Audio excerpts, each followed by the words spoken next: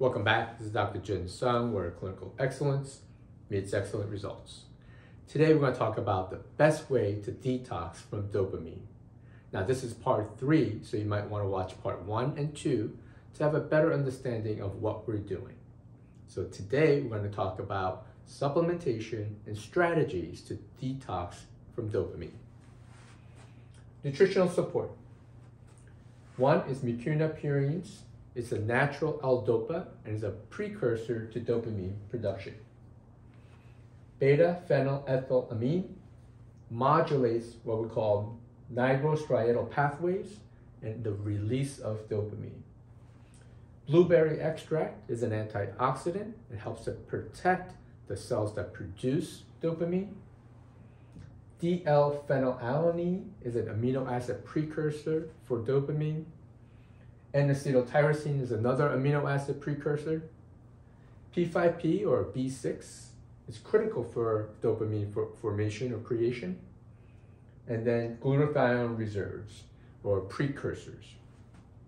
You can take straight up glutathione or like a liposomal glutathione.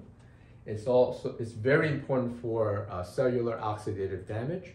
So you want to protect the cells that receive the dopamine as well as produce the dopamine. So this is a great supplement list for helping produce dopamine, but it also helps to break down dopamine. So let's get into the catabolism or the breakdown of dopamine. So if you want to break down dopamine, you need methyl donors, things like Betaine, hydrochloric acid, folate or folic acid, B12, or even trimethylglycine, what we call methyl donors. You also need magnesium, okay, along with an enzyme, COMT, that will help break down dopamine to homovalenic acid. Okay, so this is the catabolism, the breakdown. Now, in order to metabolize or synthesize dopamine, we need to manage blood sugar or dysglycemia, because dysglycemia will affect transport proteins that help carry precursors for dopamine into the brain. The transport protein is called LNAA. Okay, so dysglycemia, insulin resistance, hypoglycemia, all these things can affect the transport protein. You have to manage anemia, iron deficiency, B12 anemia, pernicious anemia, right? So you need to manage anemia. Another one, there's oftentimes a P5P or B6 deficiency, especially with alcoholics or people who take certain medications that can deplete B6.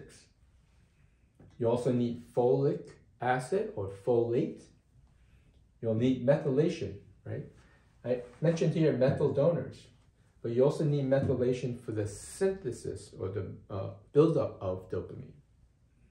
Liver disease will also impact dopamine because it increases an enzyme that will break down phenylalanine a little bit faster. So you need to make sure you don't have liver disease. So in terms of synthesis, you need to manage all of this. And then receptor binding or sensitivity. You have to have proper levels of testosterone or progesterone in order to have sensitizing effects of the dopamine receptors. So testosterone and progesterone improves the sensitivity of the receptors for dopamine. Okay, much like insulin resistance, you can get dopamine resistance. For example, if you watch, let's say, the first episode of a Netflix series and you get really excited, you have a dopamine rush and you really enjoy that first episode. As the day goes on, you watch episode 2, 3, 4, 5, 6, and by the 6th or 7th episode, you don't get the same joy that you had on the first episode. You develop resistance, okay? Also, termination of the signal. You need methylation, right? You need methylation along with magnesium for the termination of the signal. So these are the nutritional protocols that you can utilize. There are many companies that will produce dopamine support in a package form, okay? This formulation was actually made up by Dr. Karazian.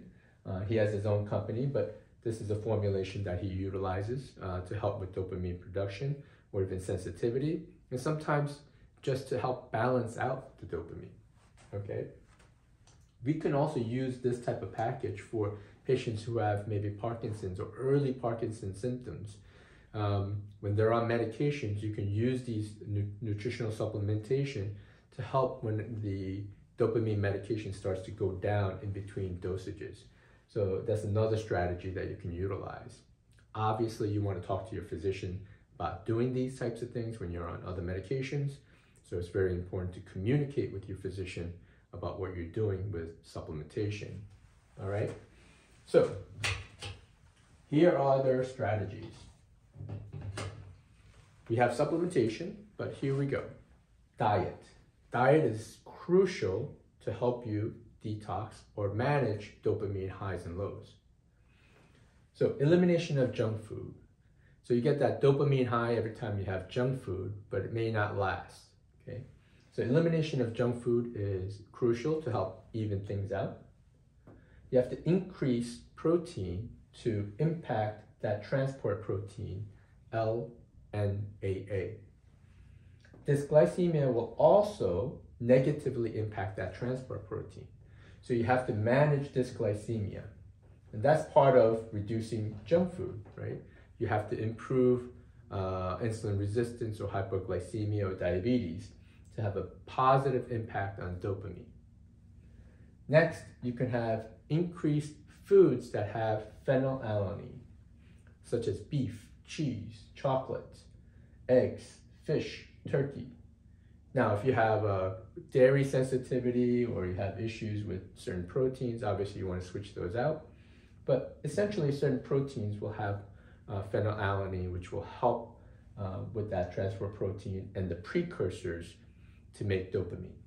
Okay. Habits. Cold plunges. Okay.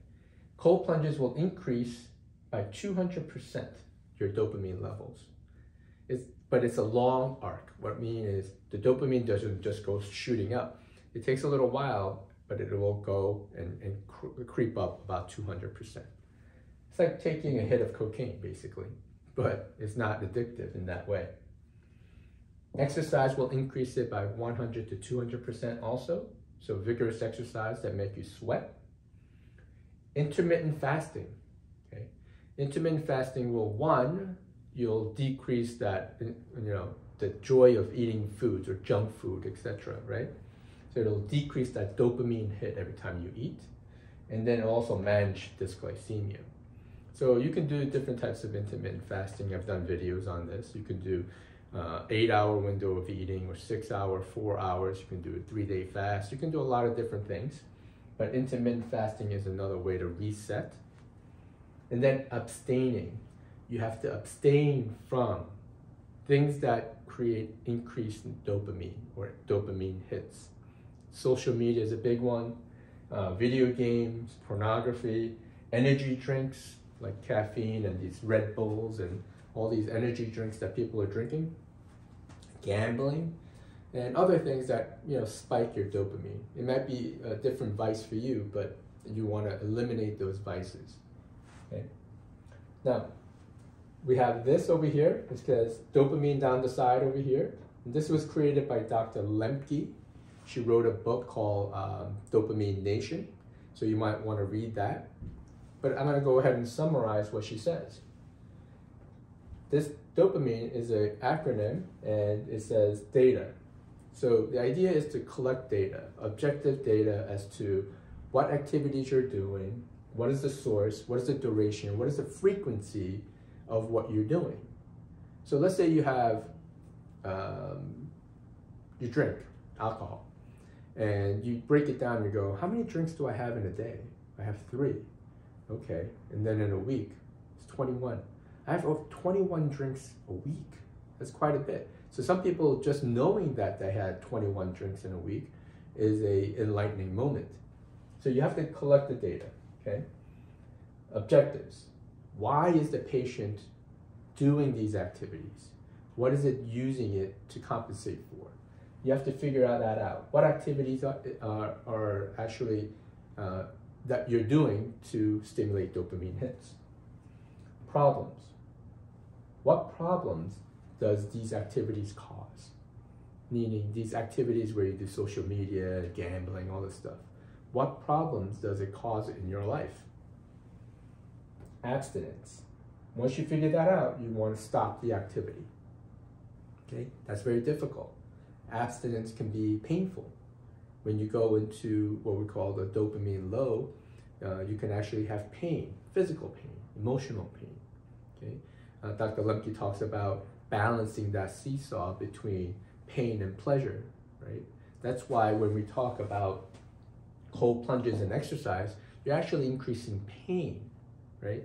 And then eventually what happens, it'll shift towards dopamine. So it's that fine balance and seesaw of pain and pleasure, okay? And abstinence will bring you some pain in the beginning, but it will bring it back up and level it off, right? Mindfulness, right? Observing how you feel as you start to detox from it. You have to kind of journal and figure out, you know, what has it made me feel detoxing from this. Insight. This is crucial because the patient makes a realization.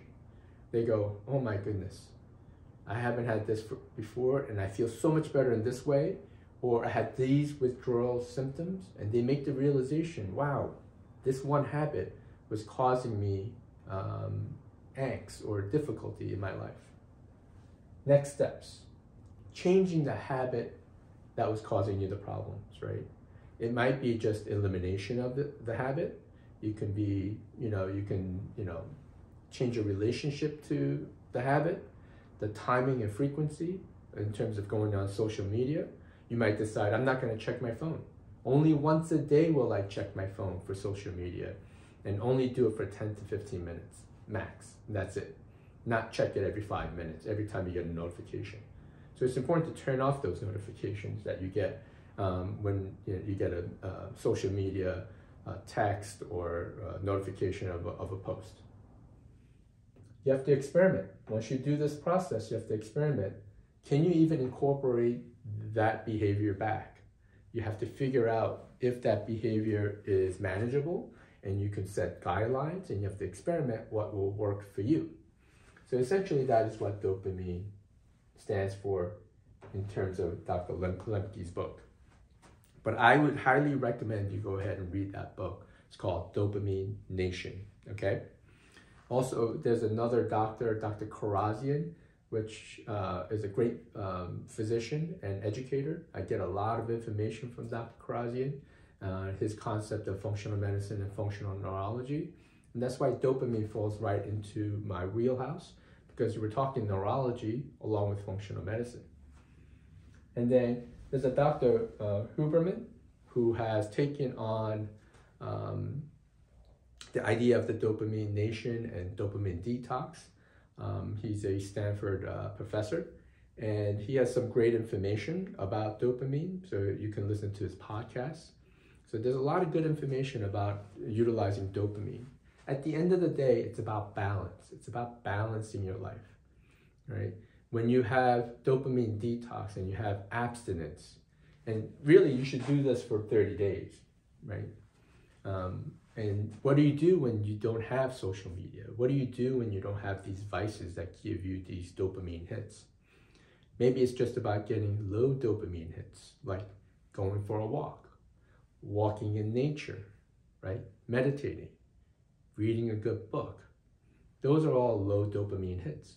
And it's good to help you, have some level of dopamine without excessive spikes in dopamine, right? So these are the strategies. I'll go ahead and link the video about the precursors for dopamine. And I will also link a video on the precursors for glutathione, part 1 and 2 of dopamine. And I will also put this in the description below, because there's a lot of information on this board, and what I'll do is I'll make sure all that is written in the description below the video.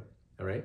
I just want to say also thank you to all the viewers, and let you know that I actually have an online store available. We'll link that below in the description, where you can purchase really high quality supplementation what we call physician brands. We know the quality and the availability of these products, and it's a great way for you to purchase supplements knowing that it's coming from the right source, and I'll link that link below also. Okay, my name is Dr. Jin Sung, where clinical excellence meets excellent results, and we'll see you guys next week on the healthy side. Have an awesome day.